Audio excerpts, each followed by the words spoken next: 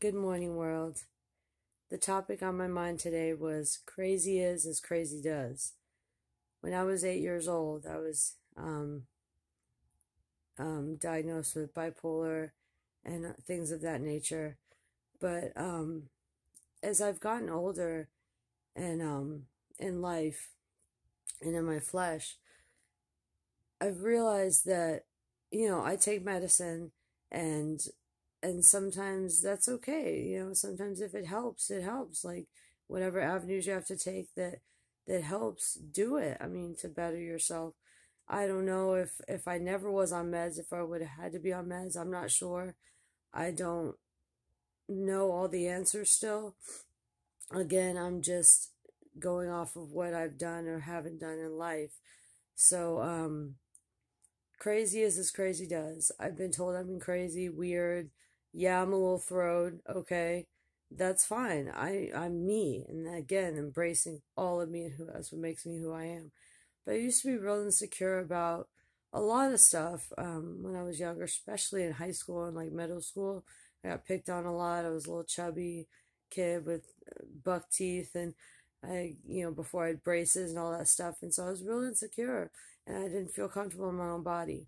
Plus, adding on top of it, the feeling different in my mind from the universe and the world, um, and people just weren't nice to me. Bullying is a serious issue, and yeah, I don't think that's ever gonna stop. But it's sad. But anyway, so crazy as crazy does. You can own yourself. I can own myself and embrace all my crazy or throatness or whatever, or I can let it get the best of me. Um, I'm not saying that psychiatrists and medicine aren't helpful, don't get me wrong, but don't let humans tell you who you are. That's basically the point I'm trying to get. Don't let the world tell you who you are. You be you without judgment for yourself as best you can. Because I still judge myself. I'm like, why do I have to take medicine? I don't want to do that.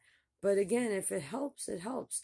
And whatever you have to do for that, just try it. Crazy as crazy does. It reminds me of Forrest Gump. The life is like a box of chocolates. You never know what you're gonna get. Because they deemed him as crazy and weird and stuff too. But look what he accomplished. Look what he accomplished because he didn't let the labels stop him. And that's what I've come to learn is that although I was labeled bipolar and this or that, I'm not going to let it stop me. And that's the whole message I'm trying to get across today. So I hope you all have a good day and I'll see you next time. Mwah.